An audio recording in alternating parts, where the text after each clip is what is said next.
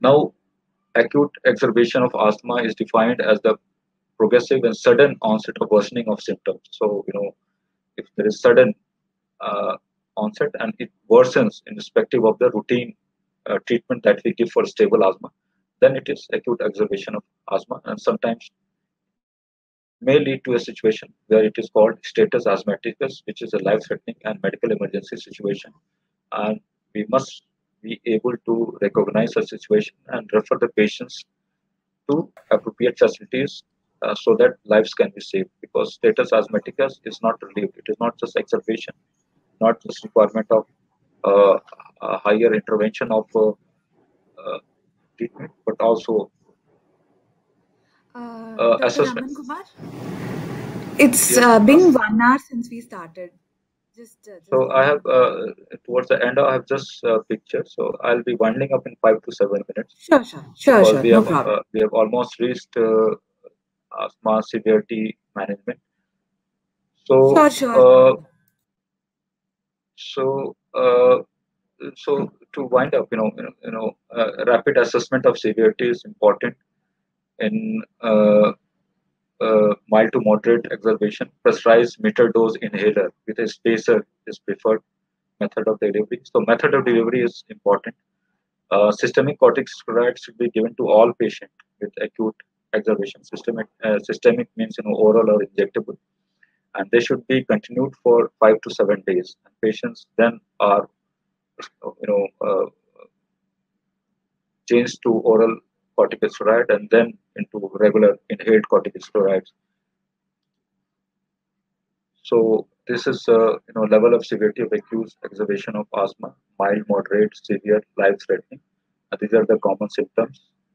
Mild, moderate will have difficulty in speaking phrases, sits up, not agitated, and similarly, severe it speaks words but not able to complete sentences, sits forward, agitated.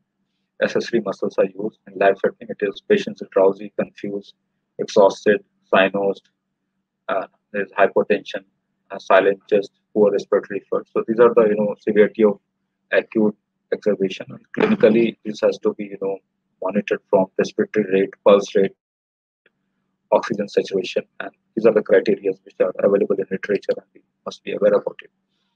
And these are the criteria. This towards the end of the lecture or discussion.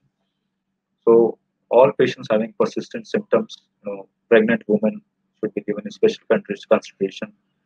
uh, Deteriorating pulmonary function test, patients who are living alone or socially isolated because they cannot self-report many times, who are vulnerable, and persisting or worsening of hypoxia, which is fall in oxygen saturation. So these are all the criteria for hospitalizations, patients having psychological problems, exhaustion, physical disability, learning difficulties, drowsiness, confusion. So outright with this all information in background in our mind, we can decide on uh,